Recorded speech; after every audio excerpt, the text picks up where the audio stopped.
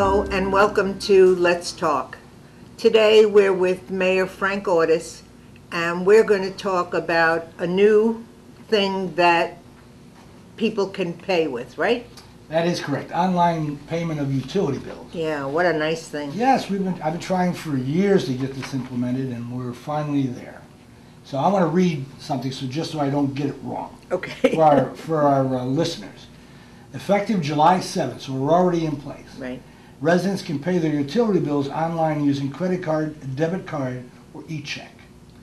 All the major credit cards are being accepted except for Visa, because Visa debt cards are accepted on a face-to-face transaction because of the fees they have with Visa. The reason for excluding Visa debit cards or all Visa cards? No, the Visa credit card. The Visa debit card are accepted on a face-to-face. You can't go online. I see. The reason for excluding Visa credit cards is that, unlike the other credit cards, Visa does not allow a convenience fee that is tied to the fee charged by the credit card processor. In addition, Visa requires that the fee charged on electronic charge payments be the same as that for credit cards. Our goal is to provide residents with the ability to make payments online without imposing a financial burden to the city. The system that has been implemented accomplishes this by having the credit card processor charge separately the resident making the online or face-to-face payment. Right. And they can log on to www.ppines.com and click on Online Services. In order to make the payment, customers will need to have their 14-digit account number and their house number to bring up their account once they go online. A convenience fee is assessed by the electronic processing company. No part of the convenience fee goes to the city. The fee is 2.6% of the total paid by credit or debit card, and a transaction fee of $1.49 for an e-check. For the online, and that goes to the service providers, not to us. And for the online services, we accept all card types except Visa. And residents can also walk in to City Hall and the utility departments to make payments using their credit card and debit cards. In this instance, Visa debit cards are accepted. Right. Since the program started, listen to this, the city has processed over 600 transactions totaling over $90,000, which shows a positive response so far. Absolutely. And a lot of people have been People have been waiting for this. And they don't know about it, so hopefully this program will alert them to that. And as a reminder, the city has always offered payment of utility bills by automatic funds transfer, AFT, at no cost to the customers. Automatic funds transfer allows customers to have their monthly utility bill paid through automatic withdrawals from their bank account. Once you set up the AFT, customers do not have to worry about paying their utility bill on time anymore because it's automatically drawn out. So the only thing that the city will accept this way is utility bill payments? Yes. If the person owes the city money for, I don't know, for a fine, can't pay it this way? No, not yet. Just the online payment of utility bills. Okay. And the AFT program is simple to sign up for, which I was talking about. Just log on to www.ppines.com and click Online Services.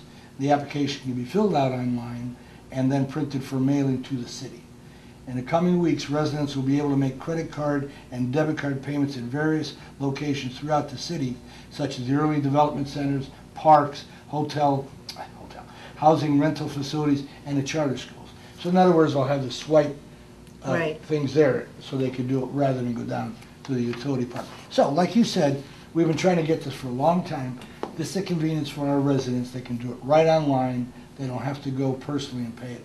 If they want People to are say hello, so used to paying their bills online today. Yeah, that's today. the way to. You don't need stamps. Right. You know, you don't need an envelope, so it's a lot less costly, and you can do it instantaneously.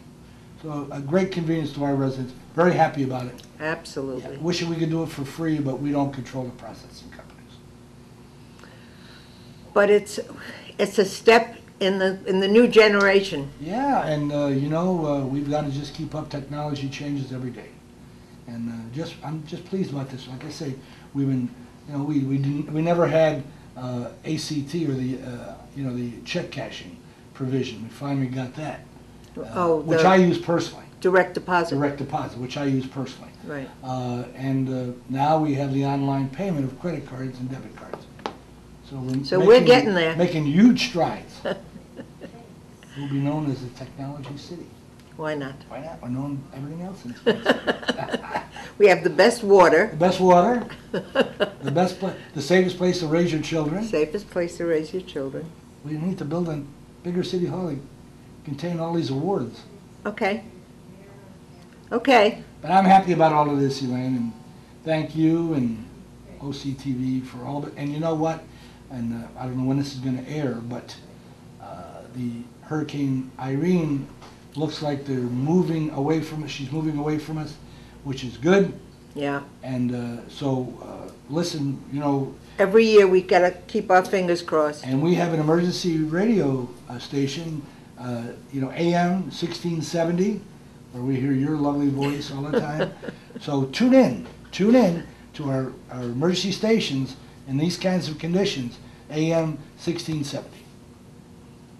Yeah, we try to keep that as up to date as we can. And that's my story, and I'm sticking. See, that was easy. That was it. That was easy. There you go. That was easy. Thank you, Mayor Ortis. Thank you as always.